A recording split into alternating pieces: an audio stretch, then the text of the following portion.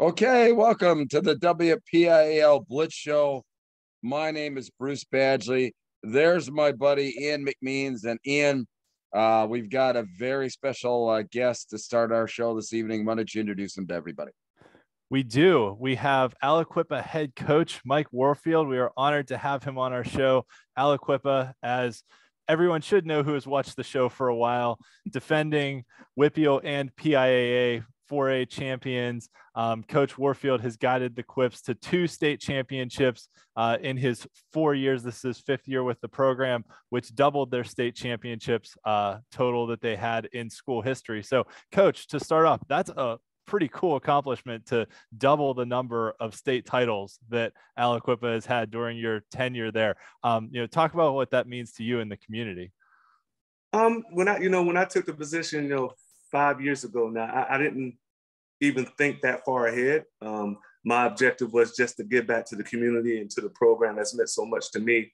But looking back on it, briefly reflecting on it a little bit, I give all the credit to the kids. And you can't win state championships or WPIAL championships without the players.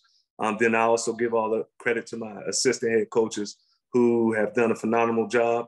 I really didn't change much once I became the head coach. The staff is basically the same as it was for Coach Piana. Just a couple changes where I hired one of my good friends, Shelton Colbert, as the offensive coordinator. But besides that, we basically have the same staff as prior years. So, all the credit goes to them. I always say, no matter who the coach was or who the coach is now, which is me, or who the coach will be in the future, I think the backbone of the program is the assistant coaches. So I give them the majority of the credit. Yeah. And actually, that was something I wanted to ask you about. When you came in, there was some philosophical changes on offense with the, opening up the passing game a bit. Forever, Aliquippa had been known for their sort of ground and pound, run it on first down, second down, third down, and if we have to, fourth down approach. And you really brought in some, the Air Warfield offense to open things up. How did that go, not just at the high school level, but, we've talked to a lot of coaches on this show that say it's really important to get a similar offensive philosophy down into the youth levels. So, how did that go, kind of changing the whole offensive culture of the Aliquippa program, which has always had a very strong youth program as well? Absolutely. It wasn't as difficult as it might seem because, for years, everyone wanted Aliquippa to be more open because of the talent we have on the outside. So it wasn't as difficult as I thought it would be. It did, takes time to get where you need to be as far as time and spacing is concerned. But overall, it's been a good change. I learned basically the offense from when I was at Central Valley under Mark Lyons. It's the similar offense, same offense, basically the same language at times. But it basically was the same that I took from Mark. But I always say this, we want to be spread and get our athletes the ball in space. But when it comes down the stretch, when they get in November and, early December, hopefully, you got to be able to run the ball. And especially in 4A, if you can't run the ball, you can't win. And not only just that, you never know what the weather condition is going to be in Western PA and Pennsylvania, period, as far as when late November comes. It might be snowing, it might be raining, windy. So you might not have that opportunity to throw the ball as much as you would like. So that run game travels. So we always focus on, although we spread it out at times, but the basis and the foundation of our offense is that run game.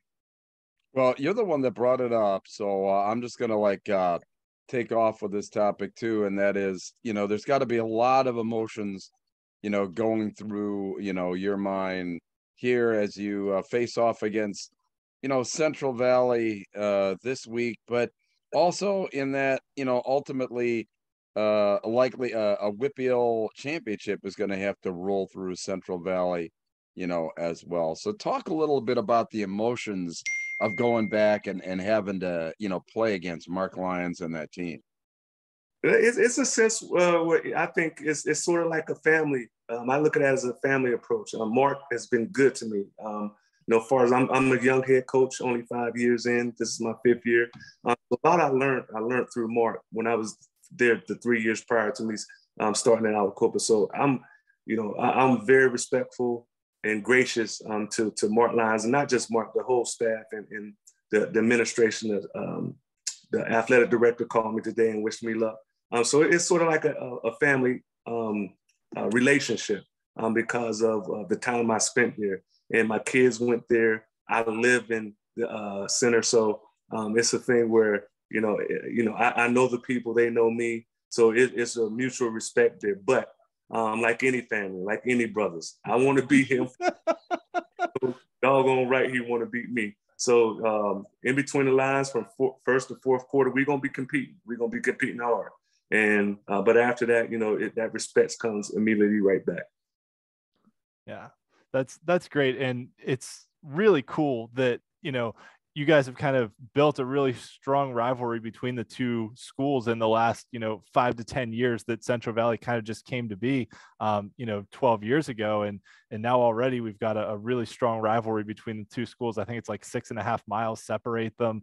Yes. And, you've met in high stakes situations before and may do it twice this year with the conference title on the line this week and potentially for the WPIAL title in a few weeks.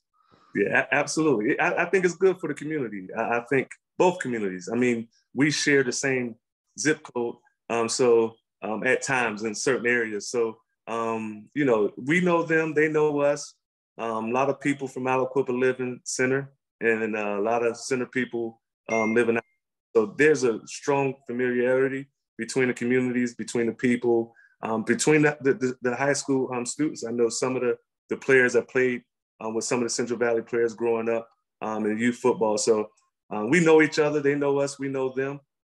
We know they're coming hard, and we definitely going to be coming hard. So it's going to be exciting. I'm excited to see how our kids compete. So I'm looking forward to it on Friday. Yeah, and you talked about, really competing, and obviously, just like with any family, you want to go out there and, kind of make sure that you beat your brother or what have you. But talk a little bit about some of the players that you're going to be relying on to make that happen. I think, being, it's well known, being a small single A school, when you play 1A, and this is no disrespect for the lower classes, when you play 1A, 2A, and a little bit of 3A at times, you can basically win based off of your talent as far as your skill players. But when you get up there into some of the 3 and definitely the 4, 5, and 6, you got to have it up front. So I'm going to be relying on our guys up front to make sure they're taking care of their business up front. That's where it all starts, and that's where it all ends when you're playing at this level.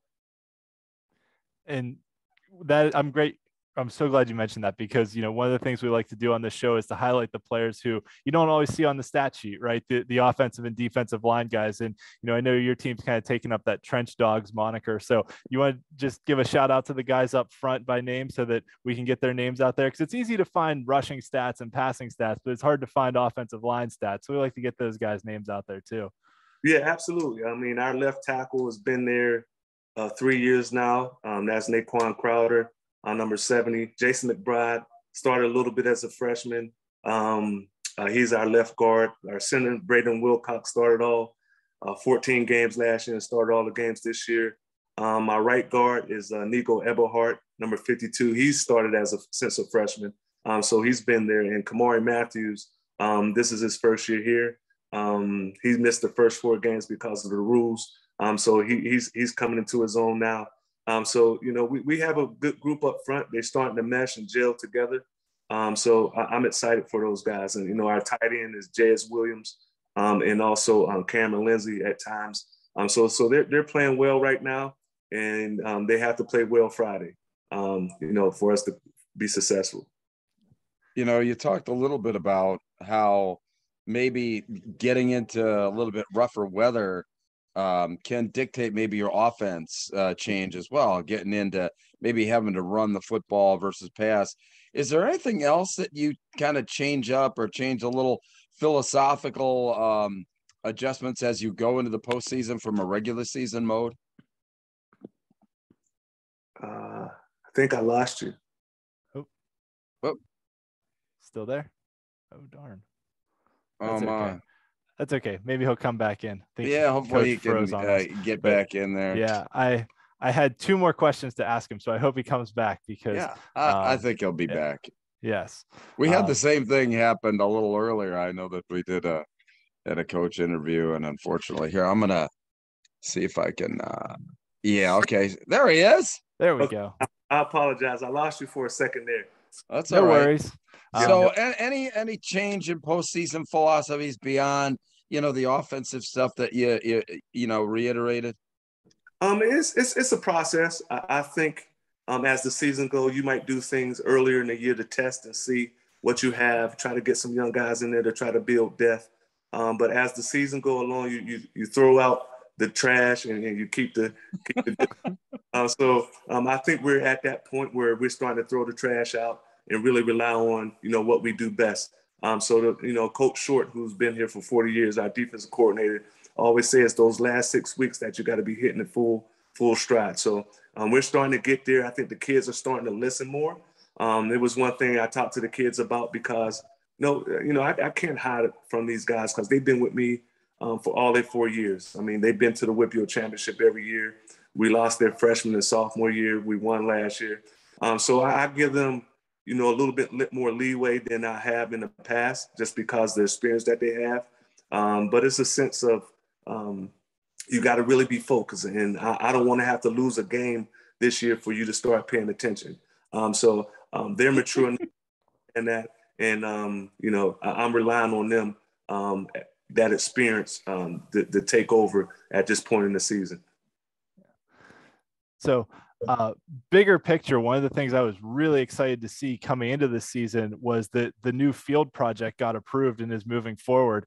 For those out there watching the show that may not know, Aliquippa Stadium was in dire need of an upgrade, and the new project is absolutely beautiful. It's fantastic. So, Coach, can you talk a little bit about what the new field's going to mean for the program and for the community? Absolutely. I mean, when my first year, it was dilapidated. It was pretty bad shape, and I was just at times just wanted just the visitor side that was up at that point just to be painted, just so it looked presentable. But fortunately, the school board agreed to it. I give all the credit to the school board and to Dr. Kaius Woods, who came in as superintendent last year, also Aliquippa guy. All the credit with making it happen.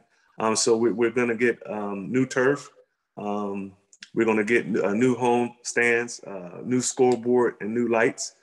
There's some other things that's in the works that I can't speak on now, but I'm knocking on wood, and it's going to be very, very exciting. So there's one project that we're trying to put together that hopefully we could get it done and everything will be done at once. But it'll be so great for the kids to get them something and a place to be, in the summertime after school.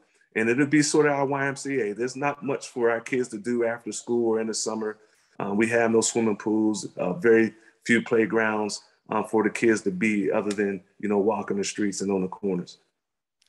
Well, Coach, if there's ever any fundraising campaigns or GoFundMe links or anything that you'd like us to promote, we're certainly happy to do that. So feel free to send them our way. One last question for you.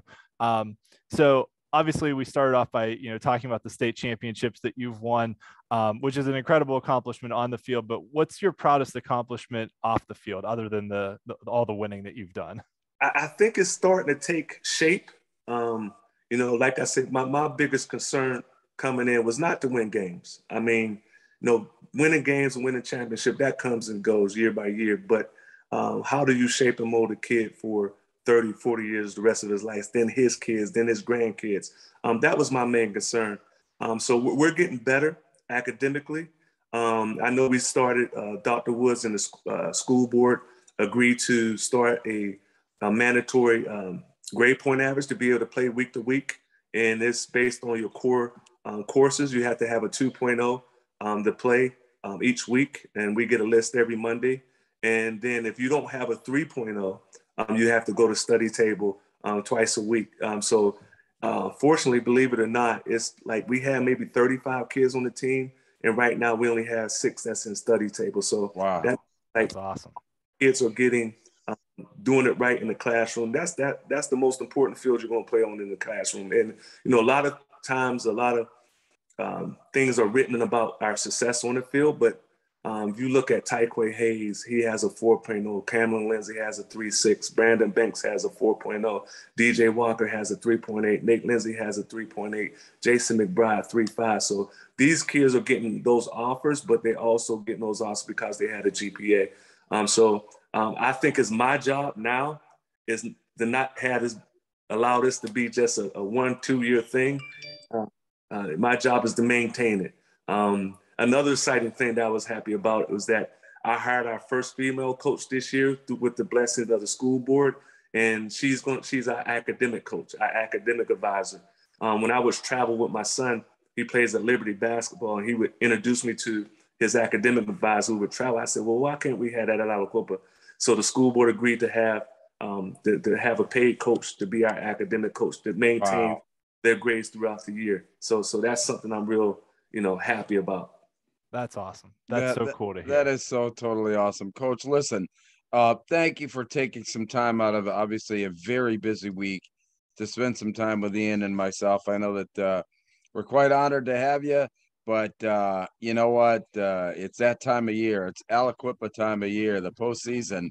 Everybody knows you guys for postseason success, so we wish you all the best and a good luck this postseason and in your game this week, okay? Hey, I sincerely appreciate it, Bruce and Ian. Thank you, and it's a pleasure to meet you both, so I really appreciate it. All right, thanks a lot, Coach. You can just exit out there. Take care. Yes, thanks, sir. Coach. We appreciate it. See ya. You know, the most impressive thing about it, the statistics that he was talking about for his players were their grade point averages. Not that he's thrown for 1,100 yards or he's rushed for, 1,000 or whatever like that. He's reciting the grade point averages of all of his starters. It can amazing. I mean, that just to me, I was just totally floored, but that just shows you, the emphasis that the Aliquippa team and the school board has in the right places. Yeah, they're successful on the field, but boy, off the field, in a dedicated, academics coach and grade point averages that he can just recite, like their rushing average or whatever. It's pretty incredible. It is. And I think it speaks to the family atmosphere that he talked about building with the program, right? That, that's the things about your own kids. Like, what your kids are doing in school, that, he is the head coach, has built that family atmosphere and that family culture, that they are, all looking out for each other in all aspects of life, not just, on the football field, that it permeates their whole life. Aliquippa is just an amazing story continually, right? I mean, it's, an old steel town where the mills left, the jobs dried up, and just over time, like their continued success on the football field, in spite of all the adversity that they have, off the field, is just an incredible story. And what they've been able to produce over time, just the continual talent that's come through there and come out of that town, is just amazing. And from a football standpoint, it speaks to, the quality of, he talked about the consistency of coaching with the assistant coaches and the youth program and what they do to build up and develop these kids from a young age into talented players, so that by the time they hit high school, and then even when they move on to college and onto the NFL, because a lot of Aliquippa players have gone on to the NFL, that they've got that good solid foundation for success because they've been building it for so long. And it's awesome to hear about them getting a new stadium for the community. I was so excited when I saw that was happening, because he mentioned the visitor stands.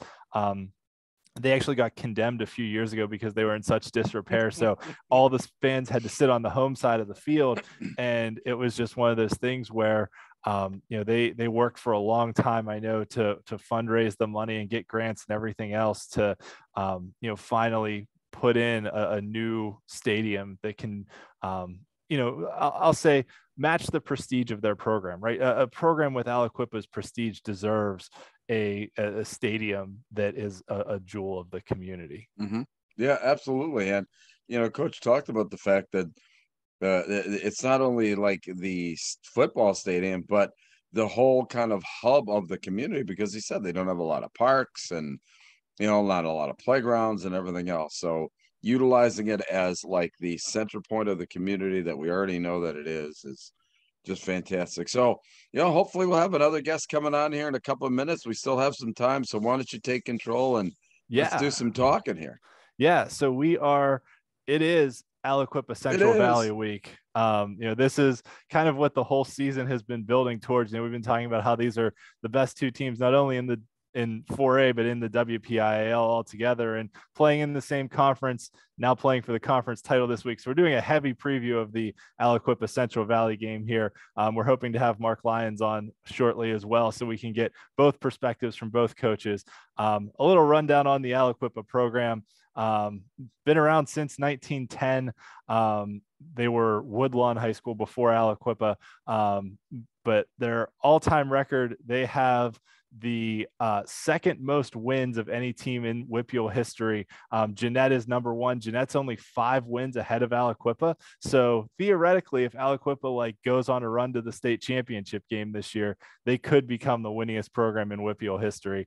And everything else is pretty much all-time WPIAL best. 27 consecutive playoff appearances, 14 straight WPIAL finals, 44 playoff appearances overall, 18-time WPIAL champions, 4-time state champions. Just you run down the list, and it's just incredible what this town and this program has been able to accomplish. And considering, like Coach said, they're a 1A size school that's being forced to play up in 4A because the PIAA is stupid in how they interpret their rules.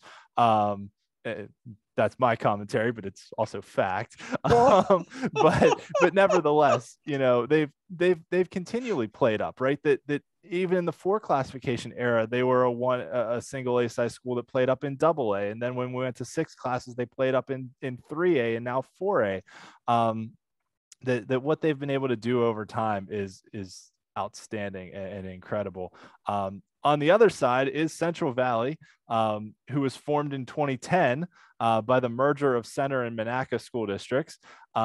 They've only missed the playoffs once since that merger, which is also pretty incredible. 3-time defending WPIAL 3A champs, 2-time defending PIAA 3A champs, moved up to 4A this year. 5-time WPIAL champions. So 5 times in 11 years of being a school, Central Valley's won the WPIAL title, back-to-back state champions. Monaca, who preceded Central Valley, also won 3 WPIAL championships. And just looking at these two programs, side by side, right. I mentioned Mark's here, so let's apart. 6 combined state titles, 26 combined WPIAL titles. So we will now talk with Coach Lyons and then get into the game some more.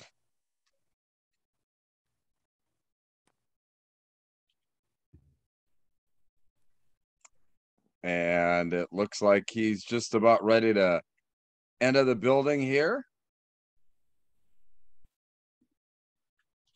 And there he is. Hi, Coach Lyons, thanks so much for joining us tonight on the week of Aliquippa Central Valley, the Parkway Conference Championship showdown here in week 9, which very well may be a prelude to the WPIAL Championship game as well. So we really appreciate you taking the time to join us tonight. Thank you for having me. Yeah. I tell you, Coach, it's a pleasure to see you. We're just talking a little bit about expectations and what have you, and expectations for Central Valley, coming in as a 2-time defending state champion in one class. Now you're in another class. I mean, talk about the expectations of moving into a different classification. Are they obviously the same and attainable as when you were in 3A? Yeah, to be quite honest with you, we've heard a lot of the comments, concerns, the questions. You guys are moving up in class, and what's going to change? What's the challenges? And obviously, there's always challenges when you face new teams. But for our guys, their expectations don't change, and we keep them. We keep the expectations obtainable, and that's daily. Us getting better, and then obviously, if we do those, we think the end results will find its way to where we want to be. And Coach, you've certainly seen success on the field so far this season. I think you have the highest scoring team in 4A, one of the top defenses in 4A. But as we talk about a lot on this show, that all starts up front with the offensive and defensive lines. And, it's really easy to go out and find stats on, passing yards and rushing yards, but we like to give shout outs to the guys up front too, that don't get their names out there that much. So you want to give a shout out to your guys down in the trenches?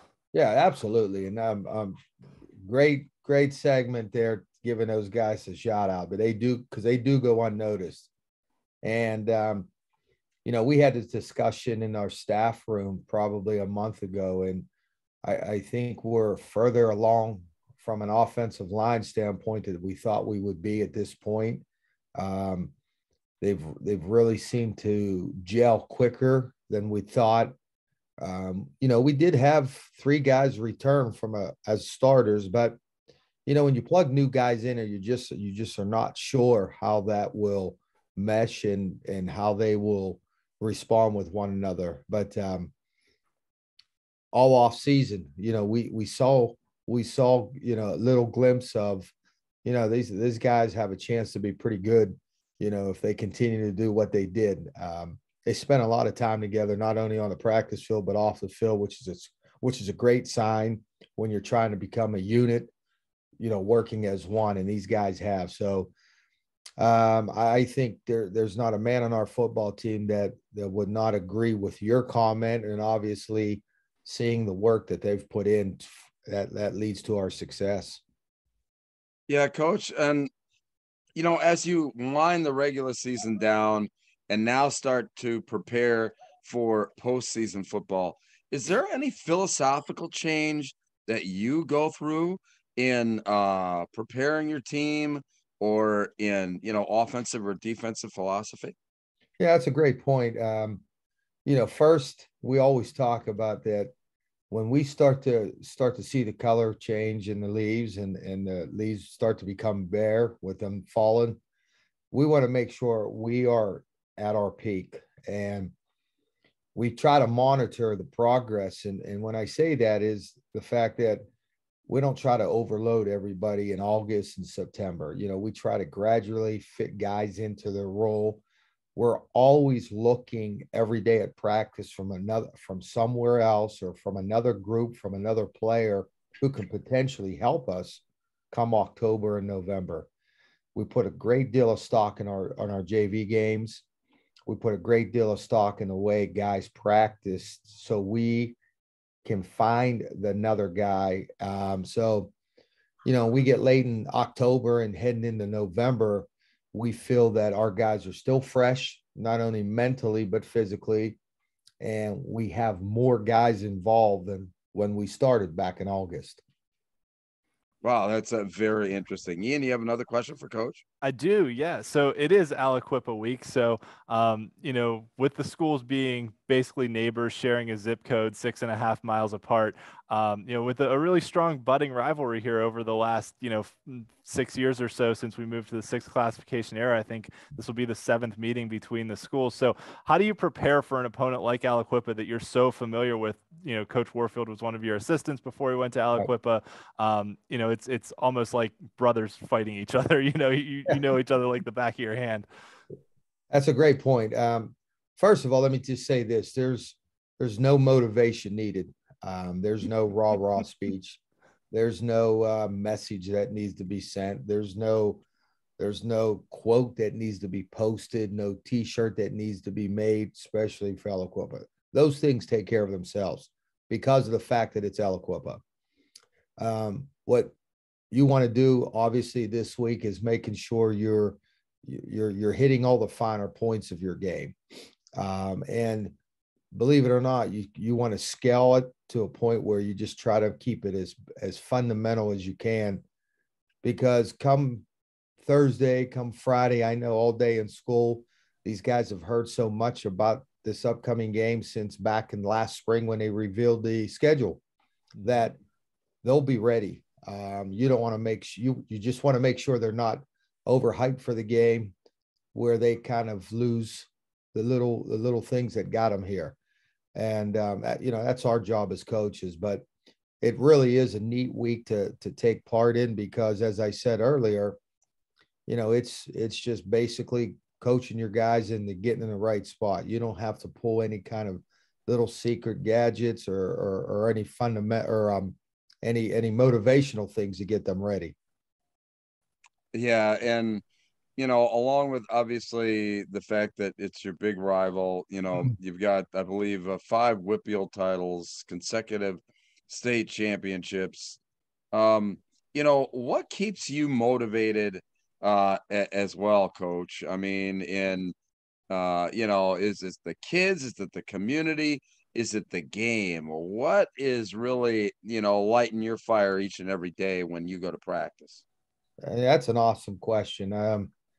You know, I think just myself and the staff that I've put together, we don't spend a lot of time reflecting. We'll do that someday when we're all, I guess we're getting closer than I'd like to admit sometime.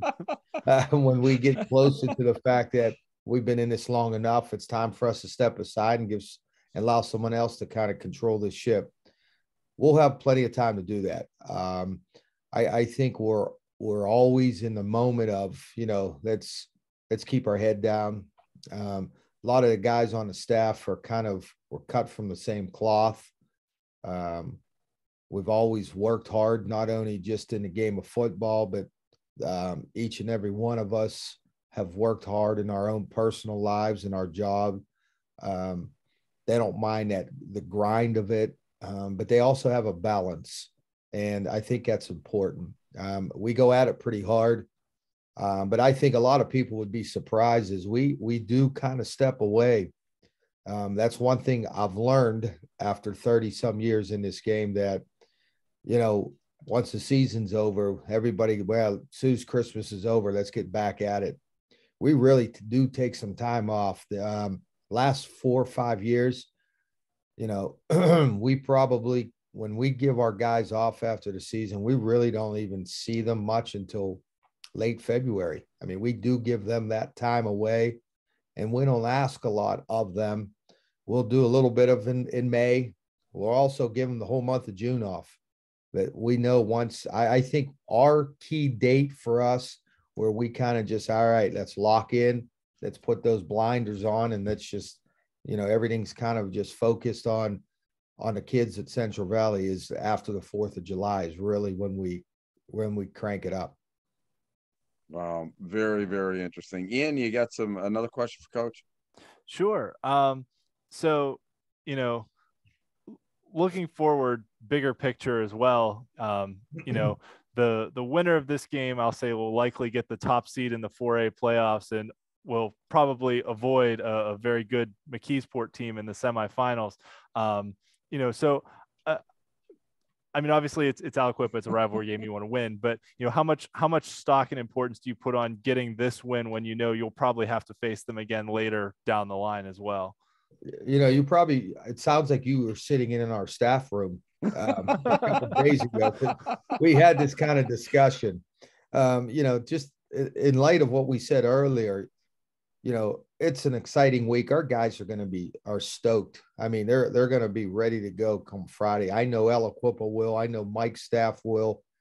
But there's always a balance. We always talk about this thing of being a marathon. We're still in the midst of the marathon right now. This is the sprint when we don't see the finish line yet. Some people may view this game, with different set of lens than we do. Sure, we want to win. We know that. But more important, we owe it to ourselves. Our guys hold each other accountable. We want to make sure we're playing good football.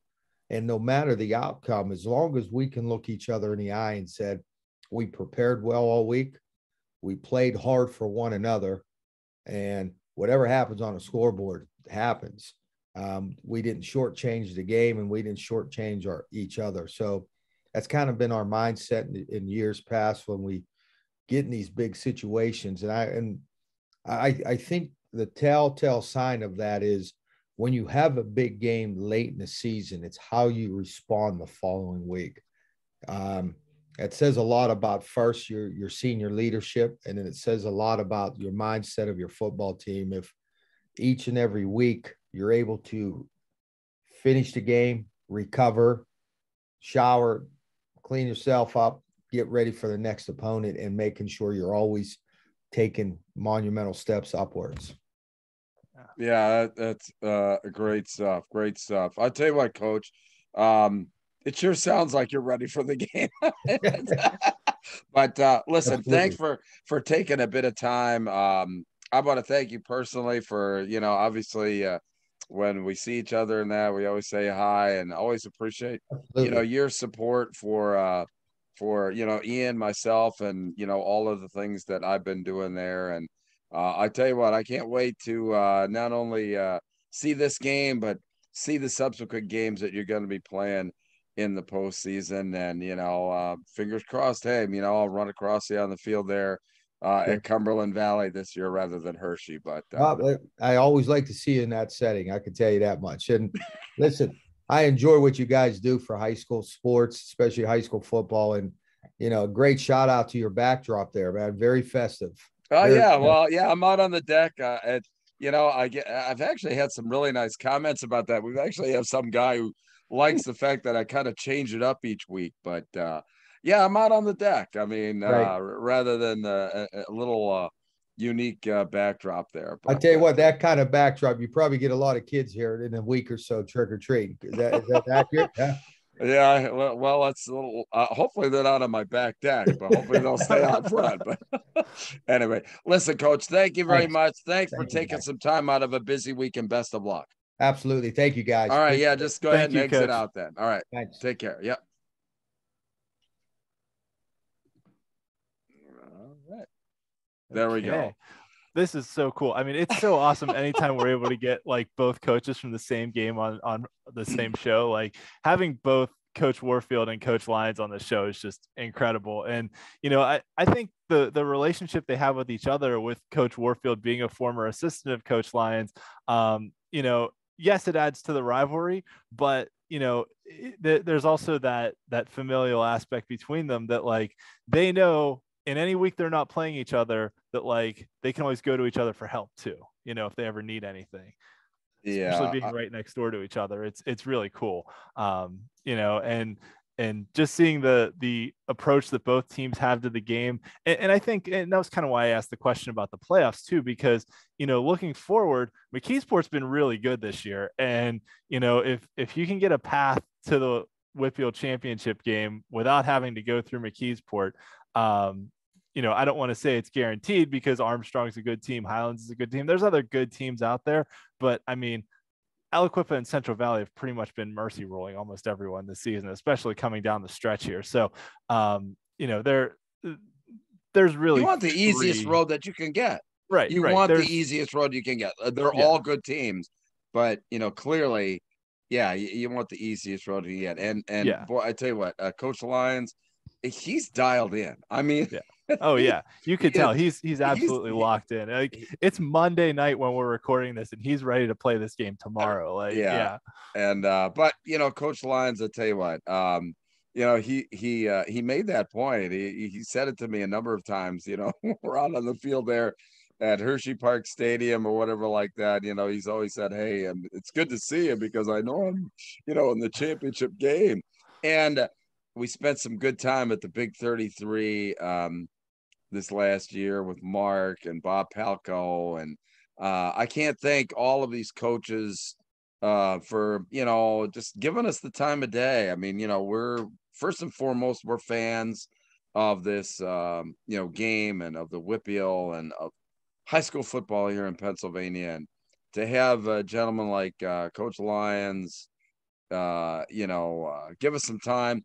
Hey, it's much appreciated. Absolutely. And yeah, I'm just like starstruck that we had both these coaches on today. This is so cool to me. Like it really is, as I can tell. All right, back to it. So in the midst of this showdown for the Parkway Conference title between these two schools, which have 6 combined state titles, 26 combined WPIAL titles, 6.5 miles apart, Central Valley does lead the all-time series 4-2. Interesting note, which I did not want to bring up with either coach because it might be a sore spot, but Coach Warfield took over at Aliquippa in 2018. So he's actually never beaten Coach Lyons. Coach Lyons is 4-0 against his protege so far. That may change this year, but so far Central Valley has had the best of it since Coach Warfield took over. Granted, in the years they were in different classifications, that didn't stop Aliquippa from winning state titles. Actually, Aliquippa won the state title in 2018 when they were in a conference together, and last year when they were in separate classifications.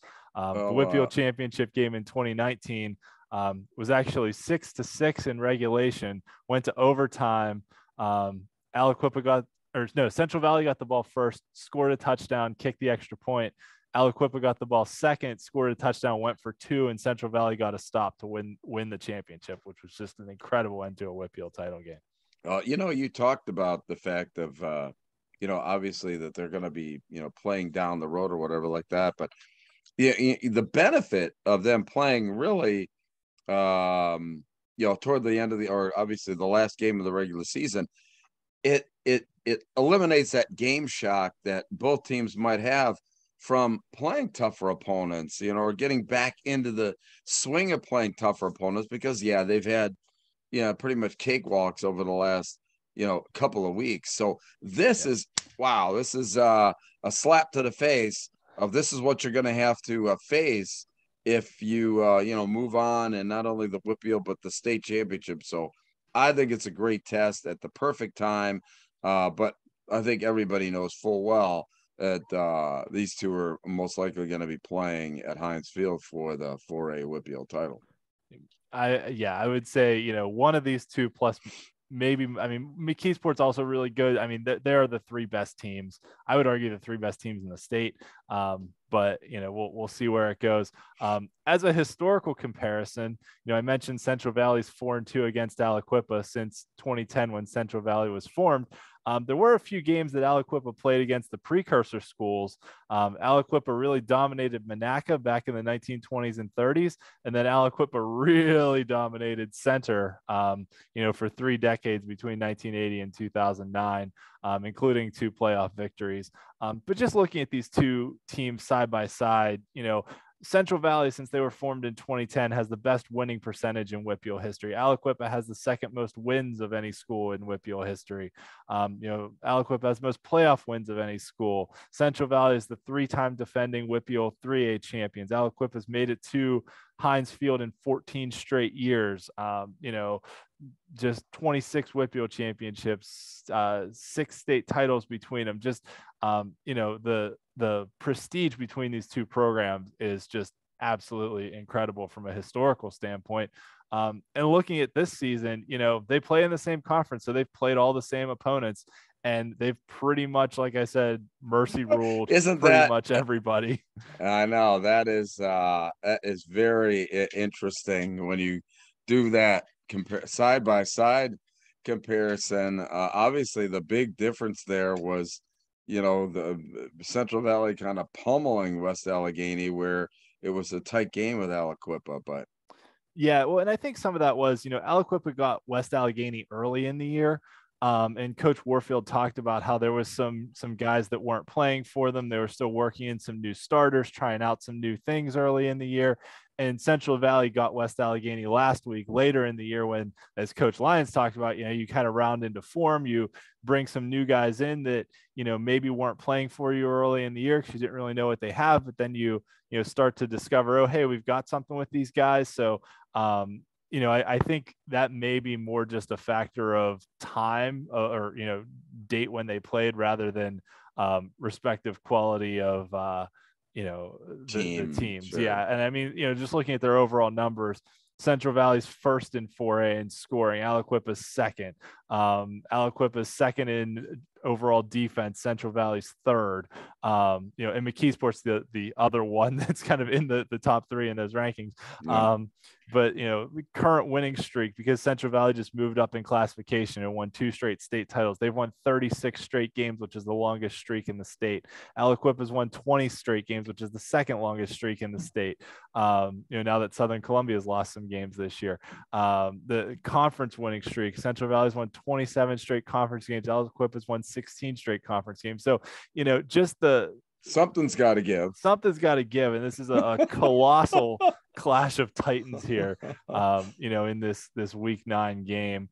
And even just looking down the statistics, Aliquippa's quarterback Antoine Johnson thrown for like almost 1,000 yards and 12 touchdowns, and Quentin Good, the quarterback for Aliquippa, is thrown for like 1,300 yards and 13 touchdowns, and Taquai Hayes for Aliquippa, the running back, and Brett Fitzsimmons for Central Valley. They both have outstanding safeties with Donovan Walker for Aliquippa and Javen Thompson for Central Valley.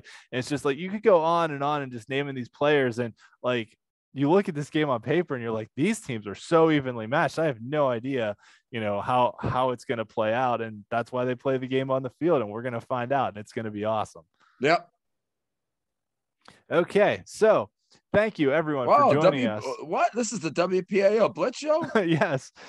Thank you everyone for joining us for the WPIAL Blitz show. If you're watching, you know where to find us on Facebook, Twitter, Instagram, and obviously on YouTube, because that's where our show is, and all of our articles on steelcityblitz.com.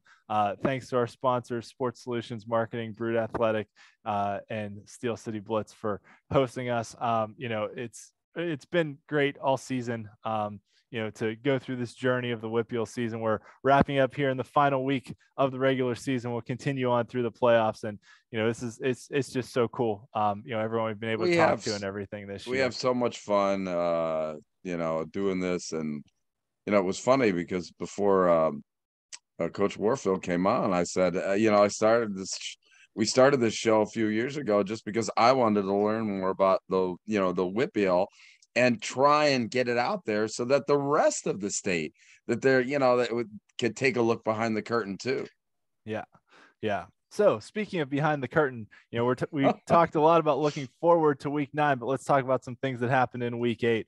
Wow. Armstrong got a massive win over Highlands, and arguably the biggest win of the week to clinch the Greater Allegheny Conference title.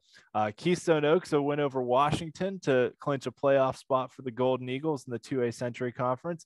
Mapletown with a hard-fought win over Monessen. I actually went down for that game to southeastern Greene County to see Mapletown. Really cool little stadium, kind of tucked in like this nook between the mountains down there, and it was awesome. And then Bishop Canavan really put a thumping on Olsh. Olsh unfortunately lost their quarterback Nehemiah Azim to a knee injury in pregame warmups. So they kind of, 15 minutes before the game had to figure out who was going to play quarterback for them. Olsh's playoff hopes are actually now a little bit on the ropes. We'll talk about that a little bit later. Some really good games. Central Catholic beating Seneca Valley, Hampton beating Mars. The big upset of the week, though, Apollo Ridge in overtime beating Sarah Catholic. That was an absolute stunner. And then Mohawk beating Western Beaver on Saturday afternoon. Bit of a surprise as well. Some other noteworthy results. Bethel Park wrapped up a playoff spot with their win over South Fayette. Pine Richland put themselves in position to make the playoffs with a win this week.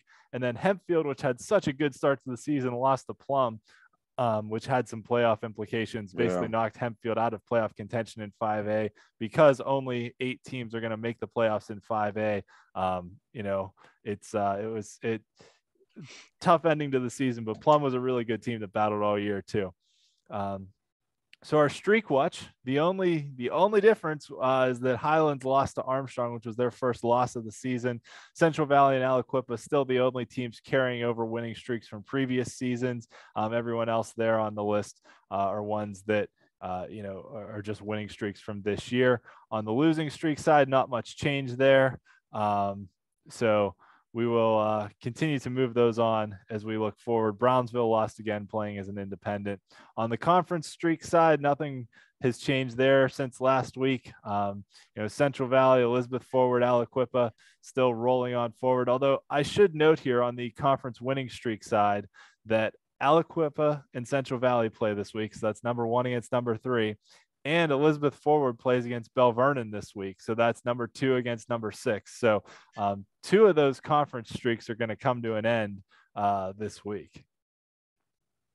Interesting. Yes. Our Brute Athletic Player of the Week. I mentioned that massive upset that Apollo Ridge had over Sarah Catholic. Nick Kersey, the running back, 338 yards and 5 touchdowns, including the game winner in overtime. Just an all-around great performance there for Nick. just running over, around, and through a very good Sarah Catholic defense. Yeah, that's the thing is he did that against a really good team. Okay, some of our other top performers. Caden Olson, who was our player of the week last week, almost got it again this week for his 6 touchdown performance in their win over Highlands. 430 yards and 5 passing touchdowns. He's just nuts. I mean, you're going to have to eventually come up with a player of the year too. So I'm sure you're putting that in some spreadsheet somewhere. I am. That being said, playoff performance matters a lot in those player of the year conversations as well. So we will do our players of the year, in our final season wrap-up episode. But we are keeping tabs on these things as well. Joey Mayer from Hampton keeping the Talbots in playoff contention with that 7-point win over Mars. He put up 5 total touchdowns. Johnny Huff from Neshannock with 5 total touchdowns. Ben Lane from Freeport and Dom Danilo from Kiski also in the 5 touchdown club this week. So really great performances all around for all of those guys. The other one that bears mentioning, last week we mentioned the 1,000 club that there were a number of players closing in on. Matt Sieg, freshman quarterback from Fort Cherry, became the first freshman to join the 1,000 club in WPIAL history. A couple weeks ago, or actually last week, he surpassed the 1,000-yard rushing mark, and then this past week he surpassed the 1,000-yard passing mark. So really cool accomplishment for Matt. Incredible. And is just a freshman. The sky's the limit for this kid. I can't wait to see where he goes over the next few years. Yeah, Brad Birch did it as a freshman, but only passing, not running. Right, not running. And so Matt Sieg became the 14th player in WPIAL history to accomplish the 1,000 feet. So congratulations to him. We've got some other contenders here heading into the final week of the regular season. I will note this is just a regular season number, and that is so that it's an apples to apples comparison, because obviously if some team went on a run to the state title, you have almost another whole season, right? You go from 9 games to 16 games, where to rack up statistics. So Johnny Huff from Neshannock, who I just mentioned, is within 80 passing yards of joining the club. Cody Rubrecht from Greensburg-Salem, within 80 passing and 80 rushing yards. And then Roman Sarnick from Franklin Regional also, I'll say is in the ballpark. Conlon Green, Jake Lehue, they're going to need a whole lot of rushing yards this week to be able to get there. But a couple other guys with some strong potential. And I know from talking to some folks on Twitter, this is something that's kind of on the radar for these programs. And Greensburg-Salem's eliminated from a playoff spot. They're playing against the depleted South Allegheny team this week. So I got to think they're going to do everything they can to get Cody over the hump. Actually, Franklin Regional plays against Penn Trafford this week. So you've got two players on the list that could be competing for this. Correct. Yeah, I saw that. I mean, that's a great matchup. Yes. All right, so let's talk about some of our playoff clinchings across the board. 10 of the 17 conferences have had the champions clinch, and there are 54 of the 67 playoff spots have been clinched up till this point as well. So still 7 conference champions and 13 playoff spots still to be awarded in this final week of the season. So a lot still to be decided, along with just, ordering within the standings as well. Just as a reminder of how the playoff qualifiers work. The big one here, most conferences will qualify either 4 or 5 teams. The big difference is in 5A, where only 8 playoff teams qualify. So that's just the top 2 from each conference, along with 2 third-place wild cards. So just as a reminder of how the WPIAL standings work, it goes by conference record first, followed by head-to-head results if conference record is tied, followed by Gardner points in conference games only, which is a strength of victory metric, followed by the WPIAL tiebreaker points, which is a margin of victory metric only in conference games. So in 6A, we've had 2 teams clinch playoff spots. Central Catholic clinched a spot with their win over Seneca Valley this past week. And, the scenarios here are pretty easy. The winner of the Cannon McMillan Mount Lebanon game makes the playoffs. If Seneca Valley beats North Allegheny, they're in. If Seneca Valley loses, they are They are in if wait, hold on a second. Sorry. They're in if one team wins and out if one team loses. So hold on. I had it here and then I lost it because I was just talking. So let me pull this up. There is an article that I published on Sunday morning on you can refer to the article. Yes. Get some people to the website there. Yes. So yeah. All right. So Seneca Valley clinches a playoff spot with a win over North Allegheny, or if Mount Lebanon loses, Canon-Mac clinches a playoff spot with a win over Mount Lebanon, or if Seneca Valley loses, Mount Lebanon has to beat Canon-McMillan to make the playoffs. Okay, in the Allegheny 6 conference in 5A, remember only the top 2 are guaranteed spots. Bethel Park has clinched a playoff spot. Peters Township can finish no worse than 3rd overall. So remember, 2 out of the 3 third-place teams in 5A get a wild card spot. So it's possible they could be in contention for a wild card, but they haven't actually clinched a spot yet. So this week, Bethel Park plays Peters, Upper St. Clair plays South Fayette. So there's a lot of things that can happen. Those top 4 teams are all still in the mix for playoff spots.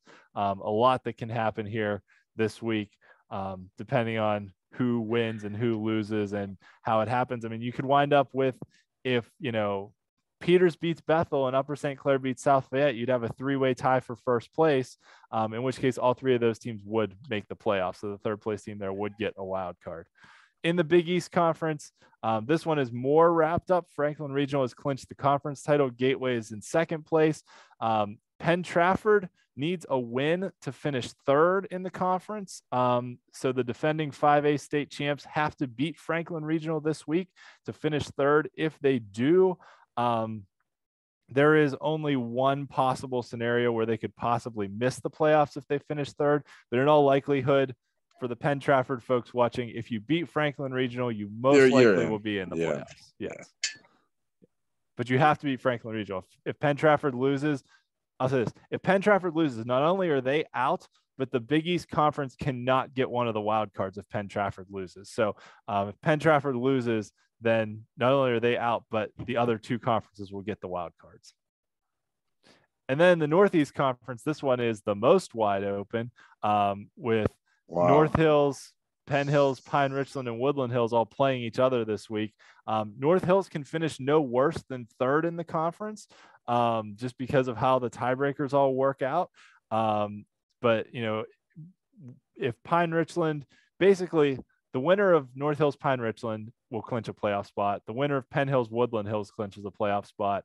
And then it kind of just comes down to who finishes in 3rd and if they have enough on the Gardner points and tiebreaker points to surpass one of the other 3rd place teams to get in.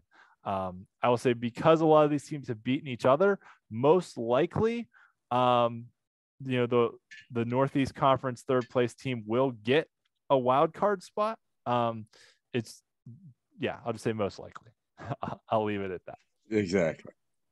All right, on to the time that you nail it down there, you're going to get like half a dozen people telling you that you're wrong on social media. So, well, this won't surprise you, but I have a spreadsheet. That should be like my motto of the show. I have a spreadsheet. Out to the 4th decimal point. So pretty much, yeah. All right, moving on to 4A in the Big 7 conference. The big showdown here, the 4 teams have clinched playoff spots. They're in, everybody else is out. So nothing to be decided from a playoff spot standpoint, but the conference title is on the line with McKeesport taking on Thomas Jefferson. McKeesport would clinch the conference title with a win over TJ. Thomas Jefferson would clinch the conference title if they win and Laurel Highlands loses. Now, if both TJ and Laurel Highlands win, there would be a 3-way tie atop the conference. So in that case, if Thomas Jefferson wins by 9 points or more because of how the tiebreaker points work, then TJ would finish first. If TJ wins, but by 8 points or fewer, McKeesport would finish first in the conference. So, as an unbiased observer, to me, the conference championships are, I don't know, diluted, or just don't carry the meaning as around the other parts of the state. Just, like I said, coming in from afar here, yeah, because they're, especially this year when everything's really gotten reshuffled compared to conferences and classes, it's like, wow. I mean, these teams are like, okay, yeah, we won the conference title, but it's all about the WPIAL championship, not the conference championship. Oh yeah, absolutely. Yes, you're absolutely right about that. That being said, though, the WPIAL does give out conference champion plaques to any team that finishes with the same record, regardless of tiebreakers. So if TJ were to beat McKeesport and Laurel Highlands beats Connellsville, which is very likely, Connellsville's not very good, then Laurel the school's Highlands getting something they can put in their trophy case. Yes, which would be the first conference championship ever for Laurel Highlands. Mm-hmm. So that would be a pretty cool accomplishment. Yeah. We had Coach Colasar on a few weeks ago talking about how, they had their goals were all still in front of them. And so they beat TJ a few weeks ago, and now they have to root for TJ to beat McKeesport to get some hardware to put in their closet. Sometimes that's what happens. Yep. All right, into the Greater Allegheny Conference. Armstrong clinched the conference title with that win over Highlands.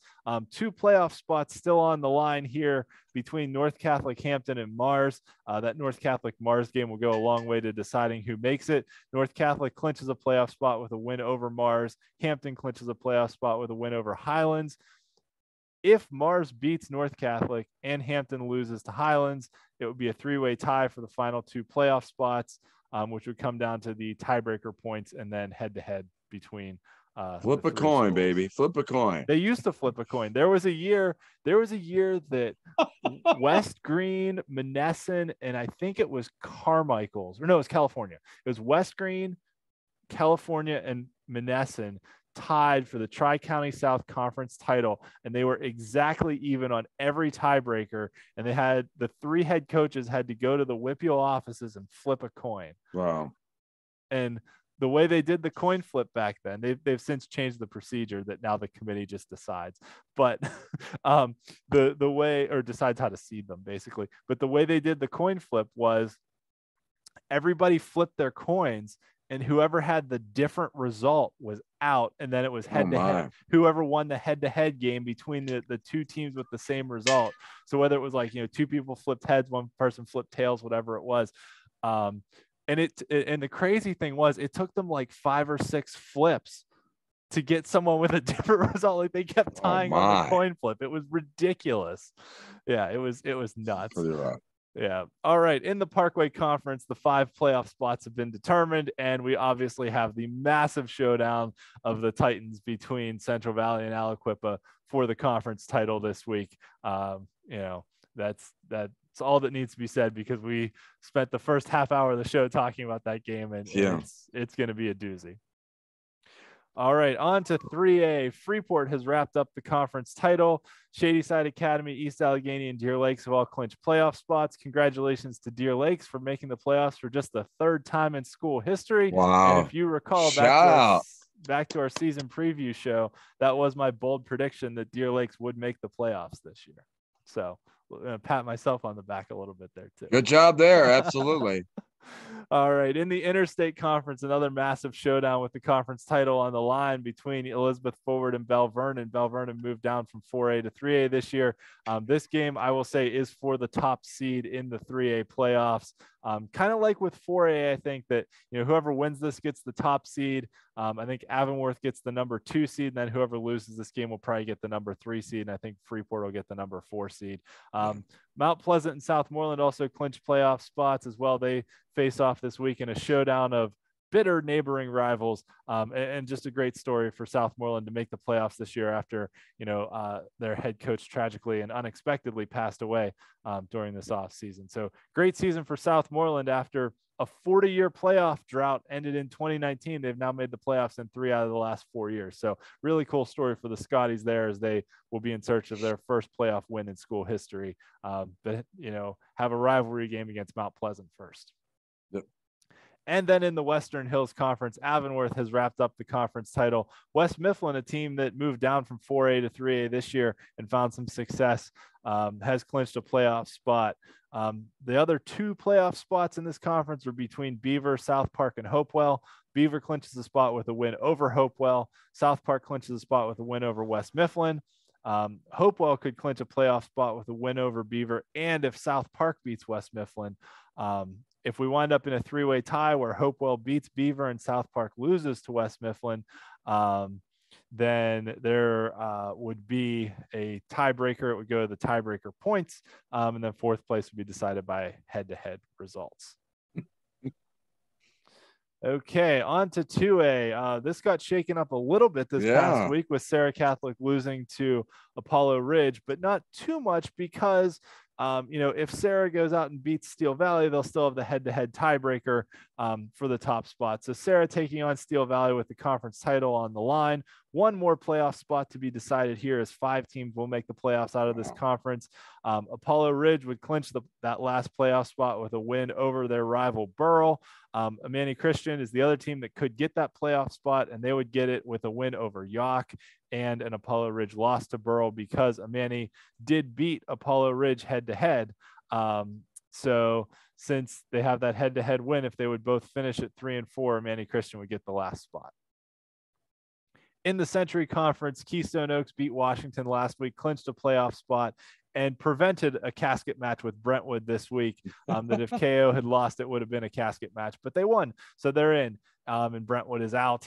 So all 4 playoff spots in this conference have been decided. The only thing left to be decided here, McGuffey takes on Washington for who's going to be 3rd and who's going to be 4th. Everything else is all set in stone there. And in the Midwestern Conference, with Mohawks somewhat upset win over Western Beaver last week, Beaver Falls clinched the conference title because Western Beaver lost. So congratulations to Beaver Falls on the conference title. And, some things to be decided in the middle of the pack here with Neshannock taking on Mohawk this week. Mohawk could actually get all the way up to 2nd place in the conference with a win over Neshannock.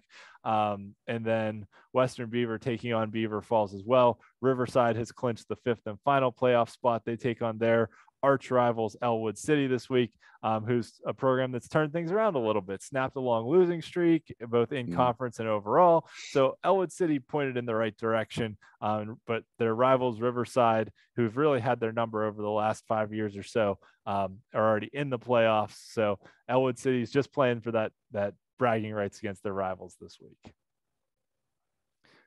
On to 1A in the Big 7 Conference. The 4 playoff spots are wrapped up here. Laurel has clinched the conference title. So that's, everything's pretty well squared away here. Mm-hmm. Yep. Yeah, I think so. Bishop Canevin got that win over Olsh last week in the Black Hills Conference. This is actually the only playoff spot remaining in 1A that is not decided. Olsh takes on Cornell this week. Fort Cherry, even though they're below Olsh in the standings, has clinched a playoff spot because Fort Cherry has that head-to-head win over Cornell. So even if they wound up in a 3-way tie scenario with Olsh, Cornell, and Fort Cherry all at 4 and 3, Fort Cherry would still get one of those 2 playoff spots. But Olsh is in a win and get in situation this week against Cornell. But Cornell could clinch a playoff spot with a win over Olsh and if Fort Cherry beats Burgettstown. So Cornell is not out of the water yet. And if Cornell beats Olsh but Fort Cherry loses to Burgettstown, it's a 3-way tie, which would come down to tiebreaker points and then head-to-head, in which case Olsh would most likely get into the playoffs one way or the other there. I'll say most likely, but yeah. All right. In the Eastern Conference, the 4 playoff teams have been decided, but we do have a rivalry game between Clairton and Jeanette this week. For our Aliquippa friends that may have been watching the show to see Coach Warfield's interview, Aliquippa is also chasing down Jeanette for the title of most wins in WPIAL history. They are 5 games behind, so every game Jeanette loses and Aliquippa wins is another game that Aliquippa moves closer to Jeanette. But also the conference title here is still up for grabs. Greensburg Central Catholic would clinch it with a win over Leechburg, but Leechburg could win the conference title with either a win over Greensburg Central and a Clairton loss, or if Leechburg and Clairton both win, it would wind up in a 3-way tie scenario. Clairton could not win the conference title in that case, but Leechburg would need to beat Greensburg Central by 9 points or more to win the conference title outright there. If Leechburg wins, but by 8 points or fewer, then Greensburg Central would technically win the conference title, even though all three would still get conference champion plaques. And then finally in the Tri-County South, Mapletown wrapped up the top spot in the conference and the conference title with their win over Monessen this past week. And as things have worked out, we have 2 3-way ties here in the Tri-County South, because why not? The Tri-County South is fun. But you know, the top tier will make the playoffs, the bottom tier will not. The 4 playoff spots are all wrapped up. Wow. So looking at our playoff clinchings overall and what's still left to be decided, you know, you can see there are playoff spots remaining in every classification here heading into the final week of the season. 7 conference titles still to be decided. 10 have already been decided. And then, you know, 13 other playoff spots remaining as well. Our games of the week, I talked about a lot of them, you know, a lot of conference titles on the line, a lot of games that are going to decide the last few playoff spots. That should say week 9 games of the week, not week 8. That's a copy paste error on my fault, but there was a lot of information to get in here. So you know what you're looking at. These are the best games of the week, and I will have previews of all of them on steelcityblitz.com later in the week. Finally, our WPIAL Blitz top 5 overall teams. We've been talking about this all year. You know, a mammoth showdown this week between Central Valley and Aliquippa. And I will go on the record on this show right now, and I will say that whoever loses that game will not drop out of my top 5. They will stay in my top 5 regardless of the result of the game. You know, I've always taken this top 5 to be, if you put 2 teams on a field together, who I would pick to win, and I would take Aliquippa against anyone. But Central Valley is right there too, and so is McKeesport. Yeah, and just to let the fans know, you and we're parallel here when we put these lists together. Other than you get to see my list just because I have to text it to you, you know, when you put the show together. But I have no idea, you know, who you're picking each week. My list this week's the same as last week because they all won. But you know, yeah. Well, right. And for me, I had Highlands and they dropped out, and Bethel Park, you know, moves up. But I tell you, that's pretty strong showing by Bethel Park and North Allegheny in 6A, and whoever comes out of the mosh pit of 4A and the WPIAL, I mean, is just going to be, you know, as you touched on, is going to be battle hardened. They're going to be ready for just about anything. That any team from the rest of the state's can throw at them. I mean, so yeah, I would favor the WPIAL champ to win in 4A clearly in Cumberland Valley. Yes. Yep. So that is all for our show this week. Thank you everyone for joining us. This was awesome to have both Coach Warfield and Coach Lyons on. As I mentioned, you know, you can check out my full breakdown of all the playoff scenarios on steelcityblitz.com. You know, thanks everyone. Tell your friends about our show. Follow us on Twitter and Facebook. And thanks everyone for all your support this season.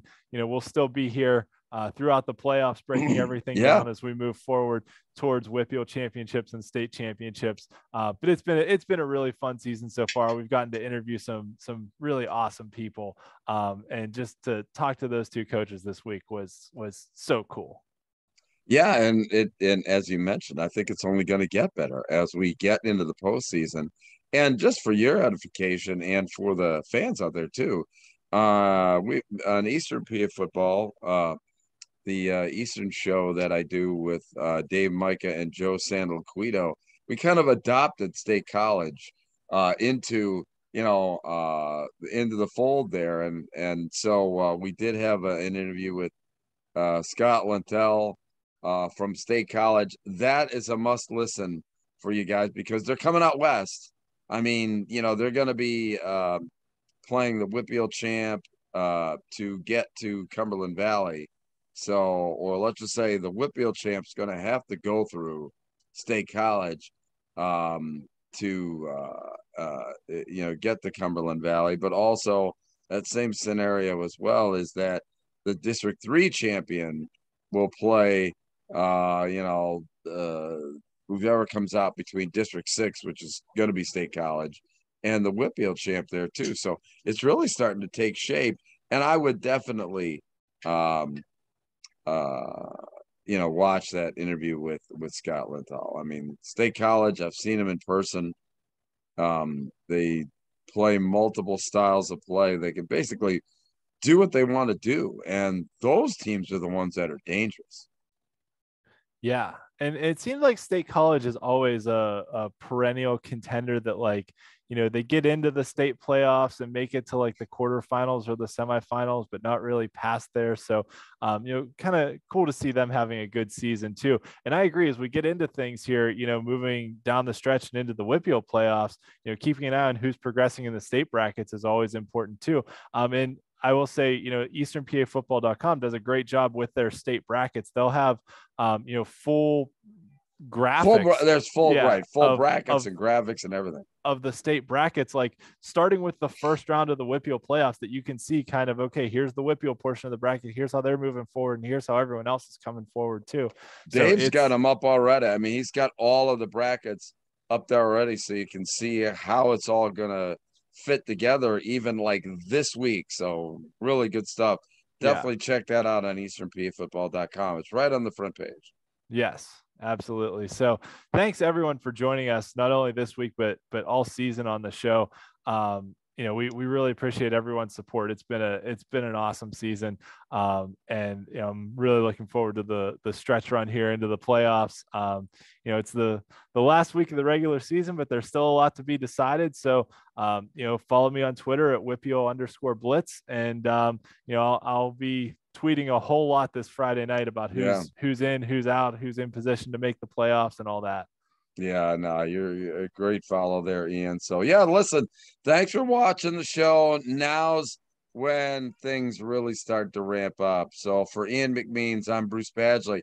Check us out on the WPIAL Blitz Show next week as well. See ya.